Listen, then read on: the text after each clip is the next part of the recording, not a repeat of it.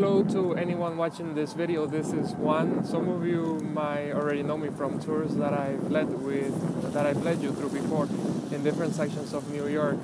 I'm from New York. Right now I find myself in Washington Heights. I make videos about public art, informative videos, but right now I'm gonna bring you a vlog, a video blog, something less formal, just to keep you informed and more connected to this amazing city.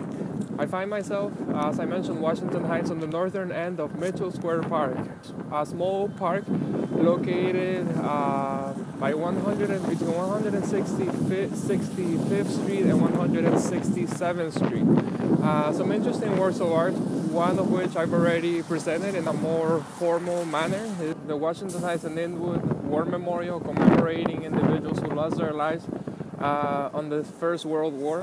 The area where I find myself is also where the largest hospital in all of New York is located, the New York Presbyterian Hospital. This is the #1 hospital in all of New York City. Over here you see the Broadway Avenue sign, and directly below it, Juan Rodriguez Way. Juan Rodriguez, first Manhattanite, first person that lived on this island. He was actually from what today is the Dominican Republic, and he lived on this island in the early 17th century, early 1600s. This is Mitchell Square Park. It's a very small park.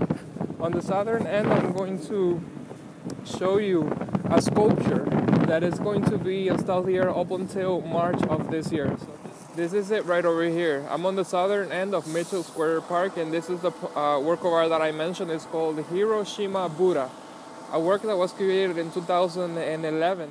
This is the back of the work. The artist who created it, his name is Matt Johnson, and he is based in Los Angeles, California.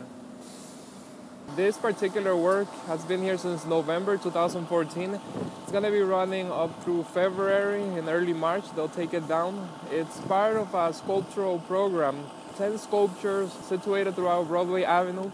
It's made possible by the Broadway Mall Association and the New York City Parks Department.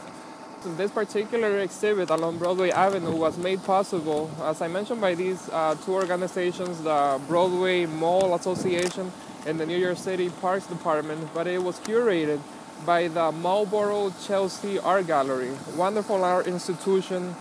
The curator of this particular exhibit, Pat Spengeman, specifically said about this particular work, the site was scaled just right for the piece.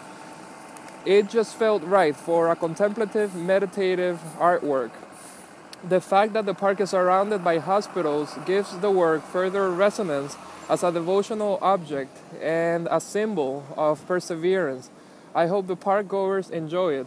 We definitely enjoy it this time of year. There are not a lot of people on the park. As you can see, it's covered in snow, and it's very, very, very cold.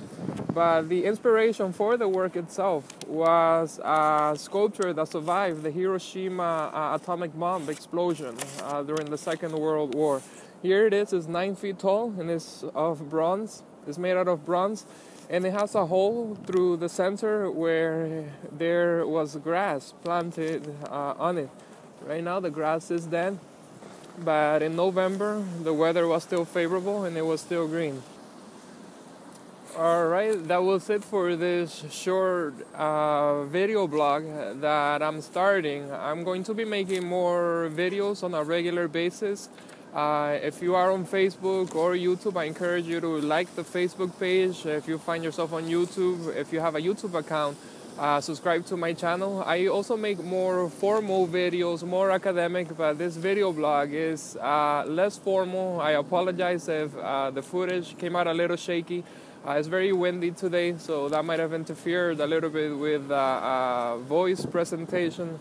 But nevertheless, if you feel inclined, follow, and I'll be sharing more sides with you of this amazing city. New York is amazing, and one of the things that make it amazing are the wonderful works of art that are located throughout the public spaces in New York. So thank you for my friends who have participated on tours with me. I hope you're doing well. I hope your new year, the new year 2015, is also going well. Let me know how you're doing. If you have liked the Facebook page, on the comment section, let me know how you're doing. All right. Thank you, and have a pleasant day, everyone. Bye.